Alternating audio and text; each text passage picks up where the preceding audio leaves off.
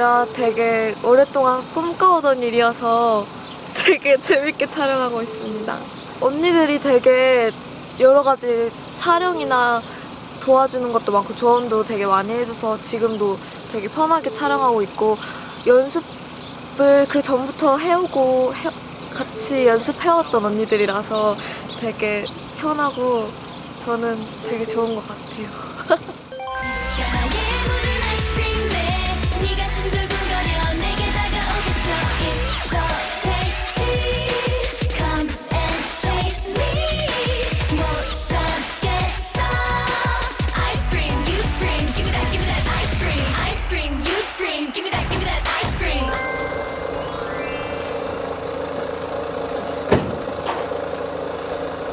아, 네, 지금 저희가 뭐 하고 있죠?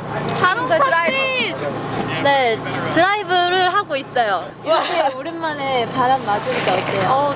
이렇게 MC 한다. 수영 언니 MC 한다. 우리 5명이서 이렇게 한 적 없잖아. 맞아. 아니 근데 저는 아예 이렇게 스포츠카를 타고 이런 적이 없어요. 맞아요.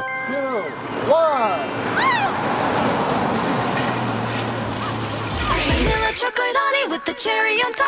매일 다양하게 보여줄게 너에게만. 무지개 그려내는 너 모습보다 난 사랑을 그려내는 내게 좀 더 들릴 거야.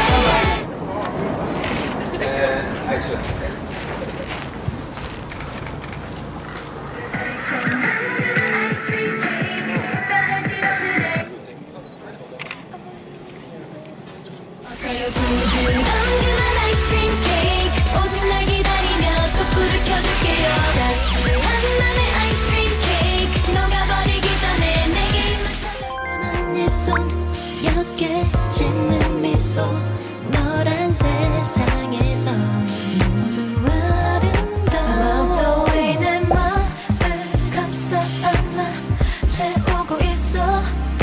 전엔 몰랐던 It just comes automatic. 아주 작은 몸짓에 감각들이 움직여. It just comes so natural. It just comes automatic.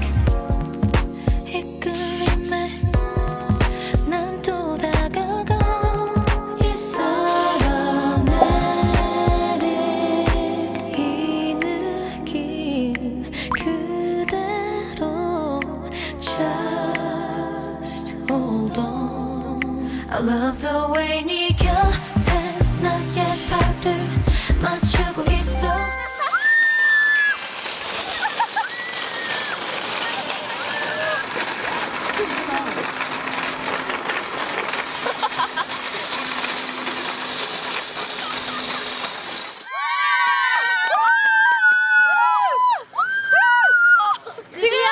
드디어 레드벨벳의 아이스크림 케이크 뮤직비디오가 끝났습니다. 일단 LA 와서 이렇게 촬영할 수 있다니 너무 재밌었고요. 특히 이렇게 도로 위에서 촬영한 게 되게 한 적이 한 번도 없어서 너무 재밌었고, 뮤직비디오 촬영이라기보다 되게 즐기면서 또 할 수 있었던 것 같아요. 자유롭게. 저는 첫 촬영이죠?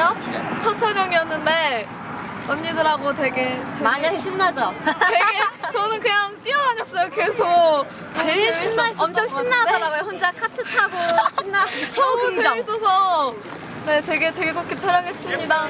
와.